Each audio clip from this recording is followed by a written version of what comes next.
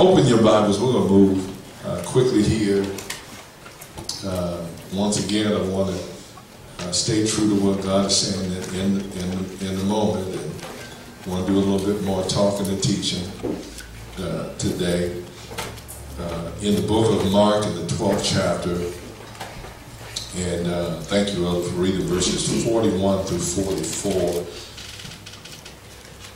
Mark in the 12th chapter, starting at verse number 41. When you have it, let me hear you say amen. Amen.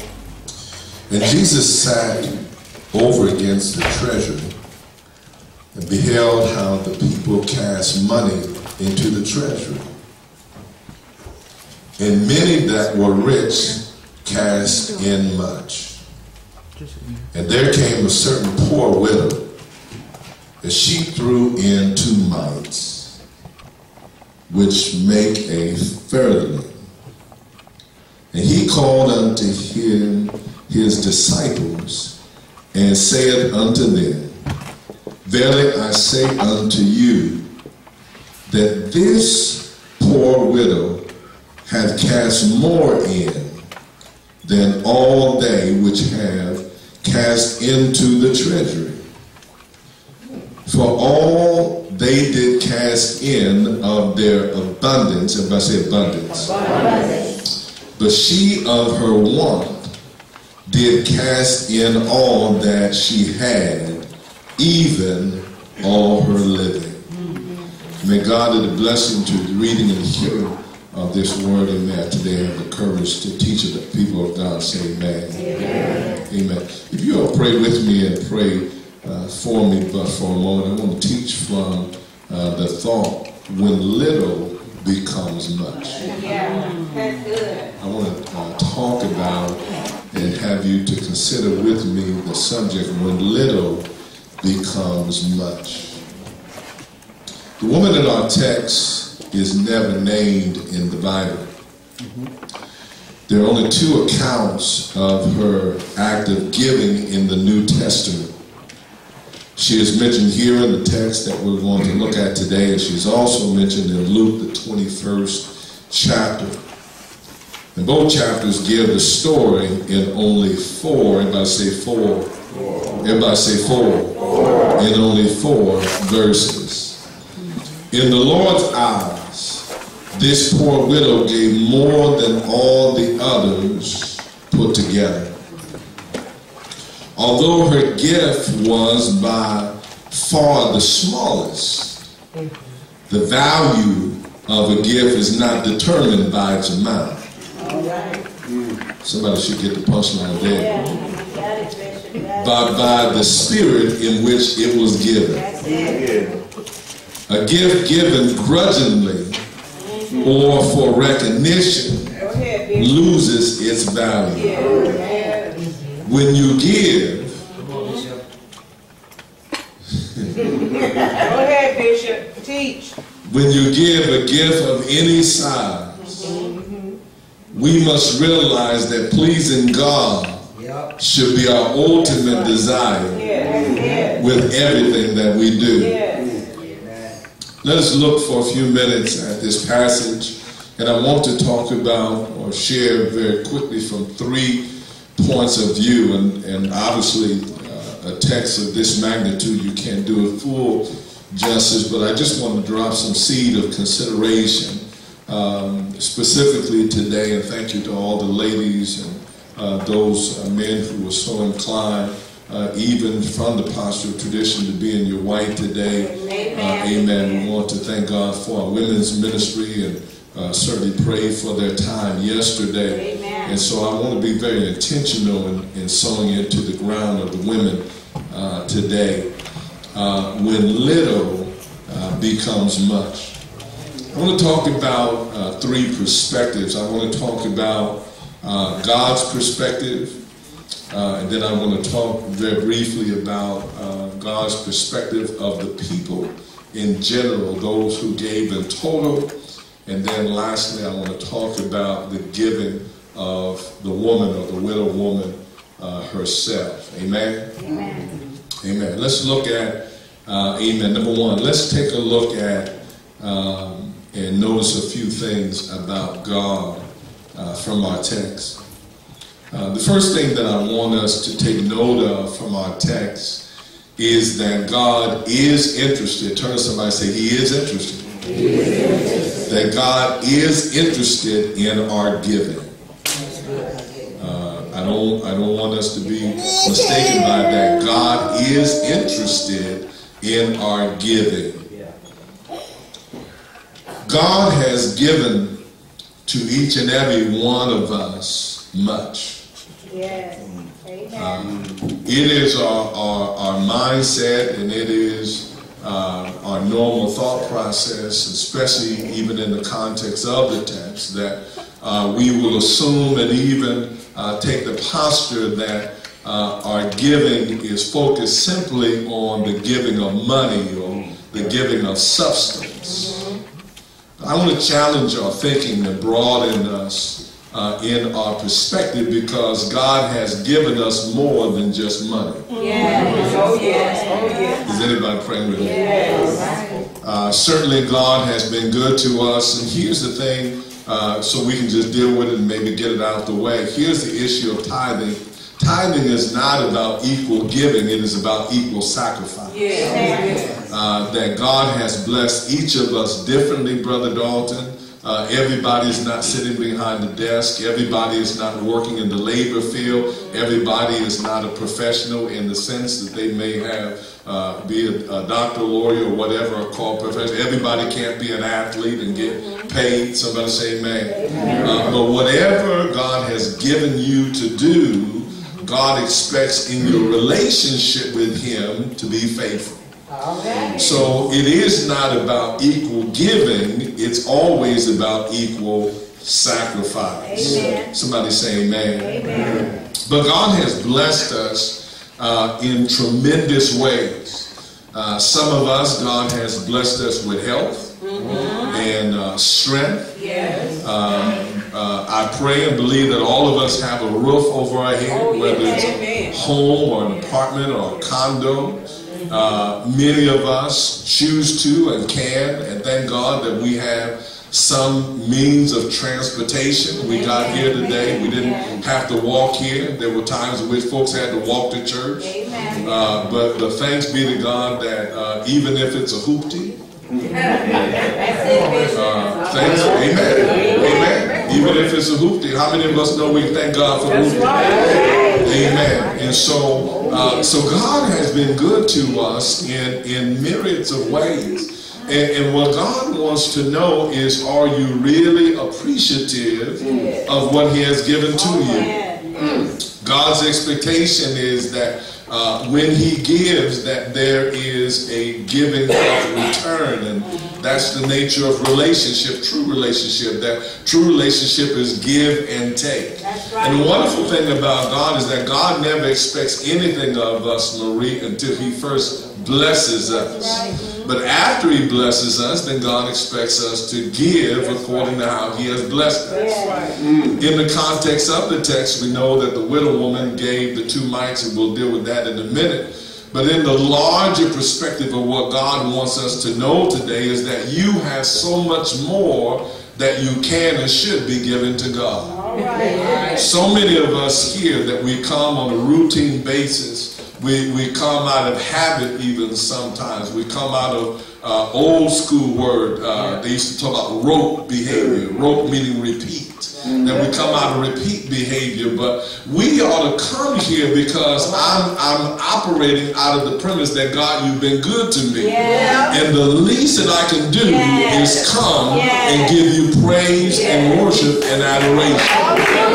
If we didn't come here for any other reason, we ought to come here because we want to thank God for another day. And how many of us are appreciative for another day's journey that God has taken? And so here's the thing that we need to understand. You can't buy God's love. You can't buy God's grace. God is not concerned about the status of your bank account. And so contrary to even what the church, and we have to take ownership of some of this nonsense, is because we put so much emphasis on money and we've stopped putting emphasis on what God is concerned about. That's so. And so I want to challenge us to broaden our thinking today, that when we understand that God, in the context of the text, is very interested in our giving, that he expects us to give, that he wants us to give, but he's concerned about more than just our money. I believe it was Paul who penned it this way, and he said, present your bodies a living sacrifice, wholly acceptable unto God, which is what? Your reasonable service. And so God is not asking us to do anything above and beyond. And here's the good news, is that God will never ask you to do something that he hasn't done first. Amen. Come on. All right. Does that make sense? Yeah. Because we can just skip everything and go right to Calvary, and then the conversation's over. You know, when we start talking about Calvary, that just shut all that noise down. You know, well, you know, God, you can't afford not to. Right. What do we know about God? So God is interested in our giving. Secondly, I believe that God is more, everybody say more interested. More interested. I believe God is more interested in the attitude or the motive of the gift that we give. Turn to somebody and ask them, what's your motive? See, God is concerned. See, it's a heart thing. It's a heart thing. God is concerned about the state of our heart, the condition of our heart. We can give everything. We can give it all, you know, and it can be included in the other stuff that Paul was talking about as being done because our heart was not right. If you look at the text, and I'm going to cut through it and get us out of here. When you look at the text, you'll find that Christ talked about, or the text talked about those who gave in total. It talked about the woman who gave the 2 mites, but it also talked about those who gave of great substance. Now, here's the thing that you need to know in the text. In the text, he never degraded those who gave much. All right. He did not put them down for their much giving. But what he paid special attention to was what the widow woman gave. Because when you read the text said that they gave out of their abundance. Does that make sense? They gave out of their abundance. How many of you have read, or how many of you have studied the scripture that talks about Ananias and Sapphira? Do I got about 7 people? Yeah. It said that they sold, watch this, and I'm just talking about what I'm talking about, that they sold a piece of property, they gained the money from the sale of the property, that Ananias came in a form of godliness. Can I take that liberty? He came in a form of godliness, and he gave an offering. He gave a portion of what he had received from the sale of the property to the men of God. Does that make sense? Turn to somebody and say, it's in the book. Now, when he gave what he gave, and how many of us know that this is symbolic of sometimes how we do things today? That God blesses us, and instead of doing right because we want our relationship with God to be right, we do what we deem to be right. Is that fair? And so the scripture says that the man of God came to Ananias and said, and you can check my math, you can read for yourself, and I'm just paraphrasing. He said, Ananias, why would you lie to the Holy Spirit? Turn to somebody and say, it's in the book. It's in the book. So now, he didn't make it personal. See, we make this thing of giving personal. Like since God has blessed me and allowed me, in spite of who I am, to be a servant in the kingdom, a servant leader in the kingdom, then now all of a sudden I have a certain order over folks that I can just call them, and you're accountable to me. You're accountable to God. That's right. All right. Bishop. One more time, Bishop. Yes. I feel pretty good today. but you're accountable to God. That's right.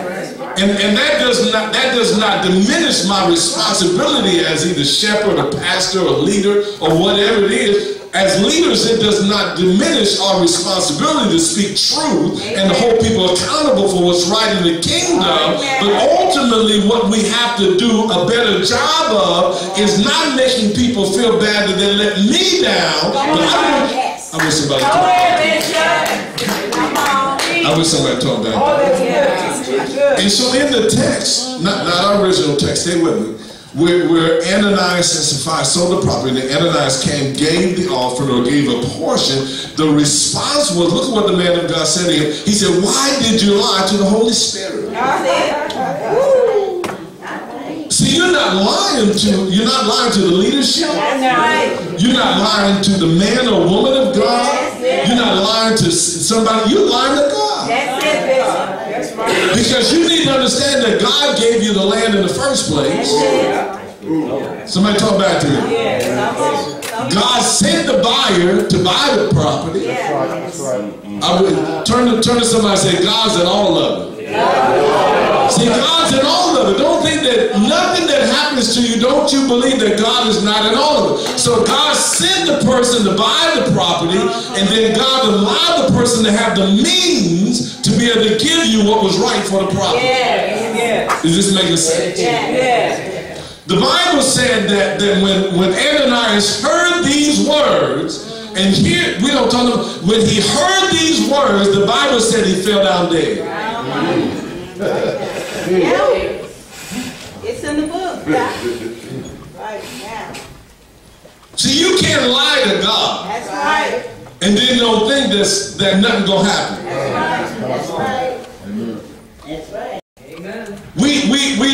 Well, I don't know why my battery went out.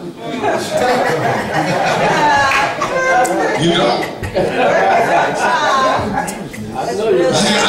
I gotta get a new air. We gotta get a new air conditioner at home. Yeah. Is this making sense? Yeah. And so in modern days, education, no. Thank you, Jesus, for grace. Yes. I wish somebody should have got happy right there. Thank God for grace and mercy. Yes. But that does not mean that the principle is still not in place. Here's what I'm trying to help us understand. That the principles of God are still alive. Yes. That when you lie to God and when you don't do what's right, then you've got to realize you're going to be held accountable for lying to God.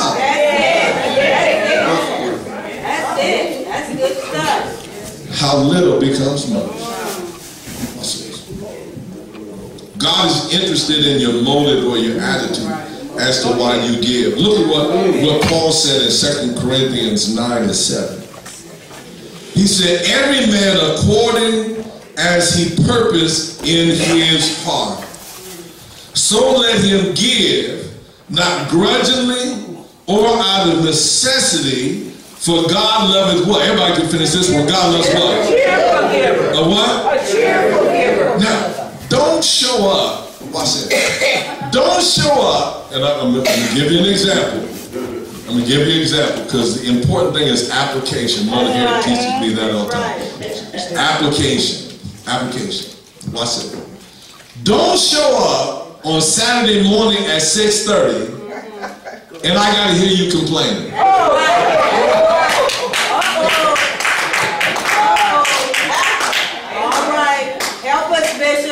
Is that fair, Patrick? That's good.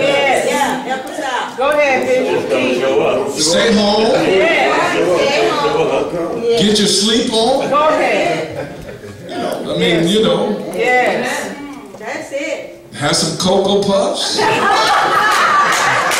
Whatever it is you do, whatever you do, do that. Whatever, do that. But if you come with the right spirit. Come being happy to see your brother.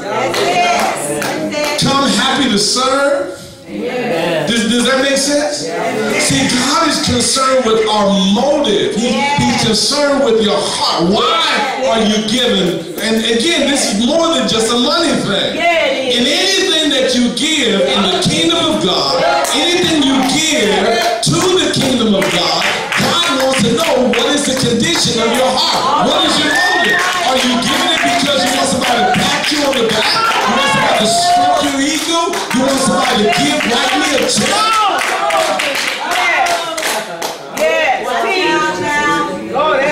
I can get on the edge. Yes.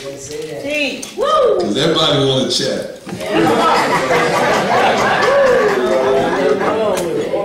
Everybody say next subject. Amen. God is interested, number 3. God is, I'm still talking about God. God is interested in our sacrifice to Him. Yeah. Amen. He's interested in our sacrifice to Him.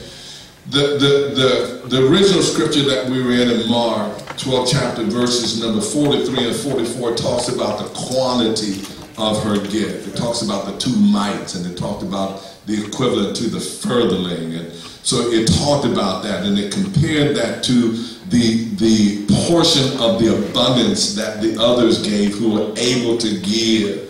And we have to understand that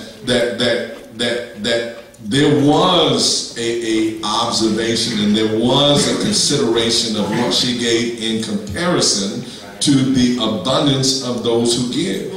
There are those who give of their abundance, but they're not giving true to their abundance. That's one issue. There are those who are giving up their abundance, and they may be giving in quantity of the abundance, but their hearts are not right. Is this making sense? But here's a woman, and ladies, I want you to hear this, because one, and I want to expose it again and again and again and again. One of the spirits and one of the demons, one of the strongholds that is prevalent in this house is esteem, how we esteem ourselves. Ladies, how we esteem ourselves, how we feel about ourselves, how we appreciate ourselves, how we value ourselves. It's a common battle, a common war in this house. We're going to be very transparent. We're going to be very open. Because again, we can't get victory unless we expose what's fighting us. And so when we take a look at that, this woman did not come in the midst of all these people who had a substance and say, I bet not give because I don't have what they have to give. She wasn't bound by that. Because of her heart condition, because of her relationship with God, because of her concern for somebody other than herself, she had a conviction to say, all that I have, I'm going to give unto you, God. And how many of us know that when we give of ourselves, no matter how it is, in comparison to someone else, it excites God. And God can take you a little bit and He can multiply it for the kingdom. So what am I saying, ladies? I'm saying whatever you bring to the table, bring it. Whatever you have to offer, offer it. Because in God's hand, little becomes much. Because in God's sight, as long as your heart is right, whatever you give, God brings glory and honor because He realizes that your heart is right. And so the time is out. I want to rest. I want to choke the life out of. I want to extinguish. I want to mortify. I want to get rid of. I want to send back to the pits of hell any spirit, any viewpoint, any perspective that who you are and what you have to offer is not of value. That's a lie from the pits of hell. You are wonderfully made by God. You are made unique by God. And whatever you bring to the table, God told me to tell you, bring it on. Turn to somebody and say, bring it on. Turn to another sister and say, bring it on. So we got to learn how to encourage our sister. We have to learn how to sow a positive word of affirmation to our sister and say, bring it on. Whatever you got, bring it on. Whatever you have, bring it on. Whatever you have to say, bring it on. Because it takes every viewpoint in order for God to be glorified. Is this making sense? Watch this. Let's move. Number 2. Let's take a look very quickly, and this will be very brief, shorter than the other 2. Let's take a look at a view of the people. Take a look at a view of the people. And I shared this a little bit earlier, but I want to make sure that I touch it as best I can. Number one, when we look at the people, we see that those who, maybe by the text standard or by our standards, were rich, that they were generous in their giving. It did take time to say that out of their abundance, they did give a portion of their abundance. That turn to somebody, say it's in the book. So there were those who had of substance and had of means, and it says that they gave. And again, I want you to understand that there never was a put down of those who had much. He just did not reflect on those who had much because of the heart and the giving of this woman. Does that make sense? What does that mean? That means to us that be thankful for what you have. Be thankful for what you have, but also be true to what you have. Be true to what you have. That's right. And know that if God has blessed you with much, then you ought to be grateful to say, Lord, thank you for blessing me with much. And you know what? Thank you for giving me the opportunity to give more. Amen. And I knew I wasn't going to get a lot of cheers there, but that's okay. But it's the truth anyhow. If God has blessed me with much, if God has blessed you with much, then we ought. And here's the thing that we need to understand, is that our giving is not just confined to Sunday morning at 11. That's right. That's right.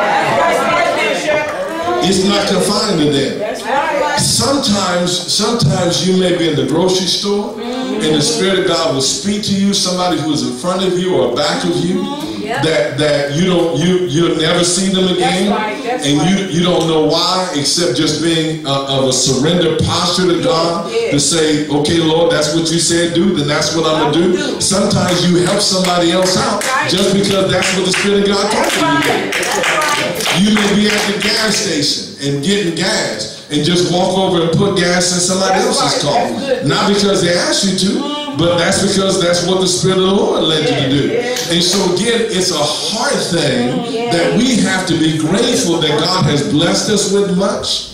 And we have to, in accordance to those who are in the text, we have to be willing to give of our abundance. It's unfortunate, and we have to say it the way that it is. It's unfortunate, evangelist, that in these days of time that God has been very good to many of us. Amen. That God has given to many of us more than enough. And what we want to do is we want to give the Lord a portion. That's right. We don't give God what's right. And we feel that we're justified, Cynthia, in just giving him a portion. But I'm here to tell you that God is going to hold us accountable for everything that we do. I'm not here. I'm not here. The board is not here. And Lord, forgive us for any time and being transparent. Any time we've operated in that posture. We can't be the police. All right now. We can't be the giving police. Go ahead, Bishop. The reality is, if your relationship with God does not convict you to be true to your relationship with God, then that's between you and God.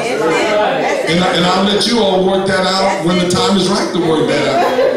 But it's not our responsibility to be the giving police and to check and make sure that you gave every last penny that you were supposed to give. The Bible said that this woman was in the midst of many who gave, that there were many people of substance who had to give. And the good news is that everybody was given something. Amen.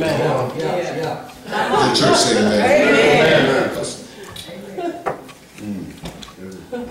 One of the other things, and this was just a side note that came to me, is that that it was good to see that I'm gonna call them the rich, or those who had a substance. It's good to see that that which allowed them to get of their substance did not cause them to stay away from the house of God. Amen. Okay, go ahead, Bishop. Because what will happen is we will put in so much overtime, and we will work so hard for the man, and then we're too tired to come and worship God. And And that's an unfortunate reality. I'm talking about the church today now.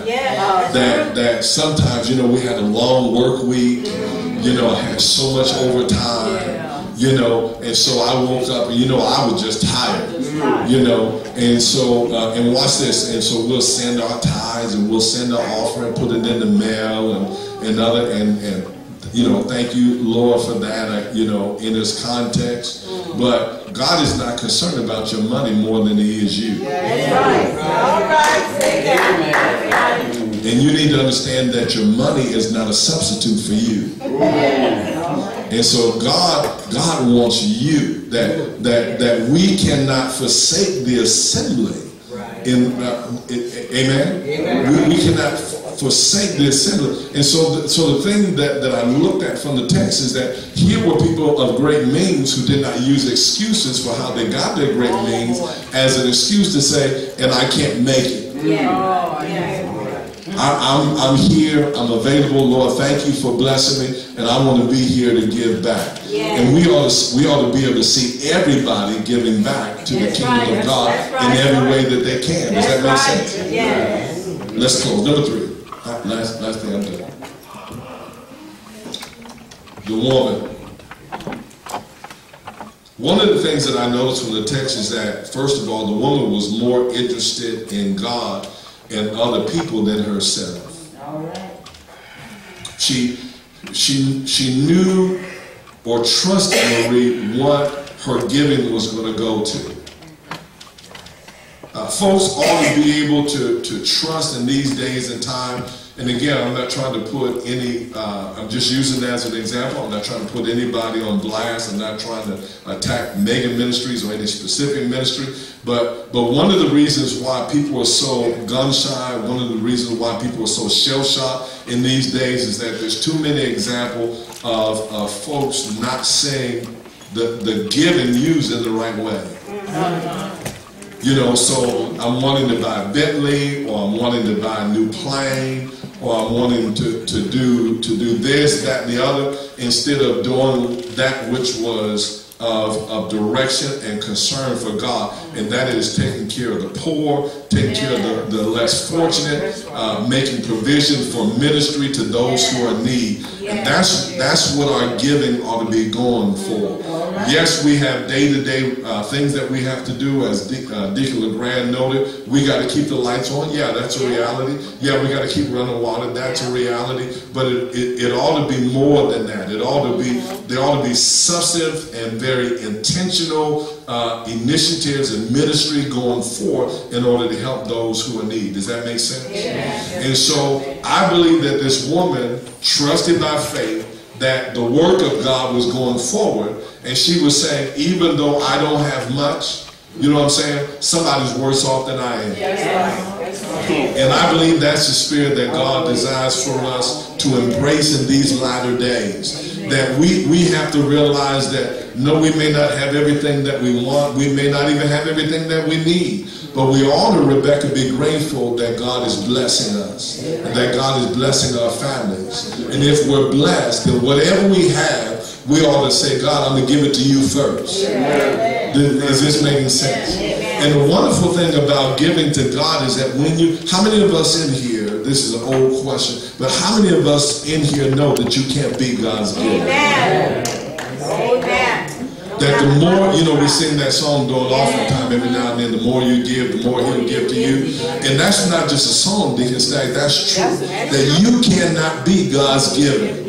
That you can't bless somebody fast enough. You don't have enough to outgive God. God can bless you exceedingly abundantly above all that you can ask or think. And I believe that the woman knew this, that there was something inside of her that convicted her to say, even though I don't have much, somebody's worse off than I am. Are you hearing me today? And so because of that, and it's much like the lad that had the 2 fish and 5 loaves. How many of us know that when you give that which seems insignificant, that when you give that which seems not to be much, that God can take your giving and He can multiply it for His glory. Somebody say, for God's glory. I believe not only was she concerned about others more than herself, I believe that She completely was unselfish, and I believe that she wanted purposely to be a blessing to somebody else. Amen. And I want to leave us with that thought. I want to leave you, and thank you for your patience. I want to leave you with that thought today. That we have to get beyond, and I'm not trying to purposely call us selfish. You have to take away from this message what applies to you. Our Vice Chief Bishop says this all the time. He says, if it don't apply, let it fly. Yes. And so I want you to do that today. But if you know in your heart of hearts that God has been good to you, if you know that it could have been some other outcome, and it could be some other type of way,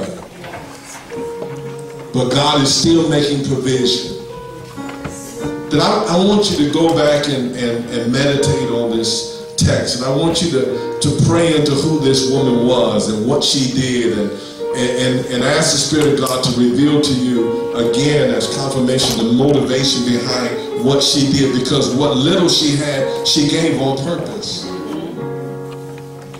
She wasn't bound, mother, to say, I don't have as much as another.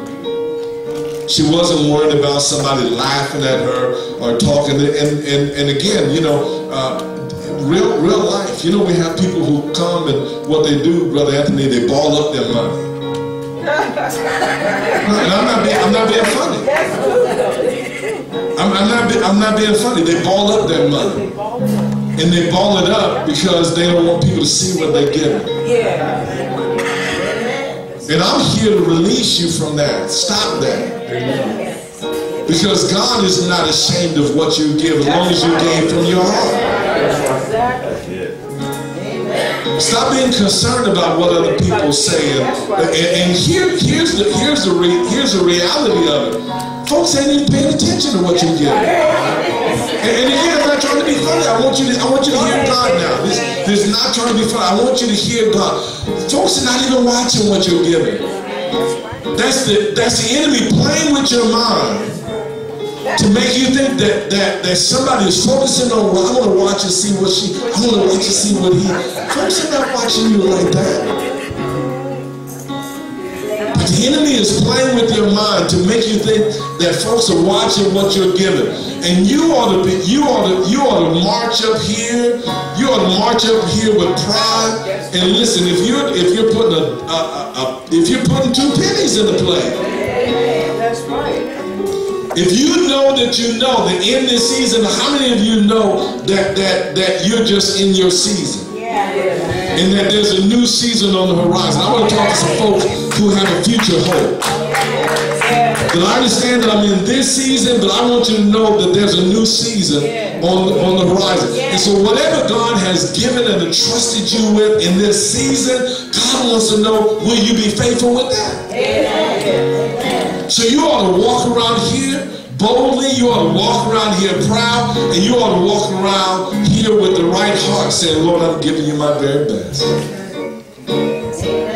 And I believe that in this text, that her giving, that her heart had given, that she would be viewed as a type of Christ.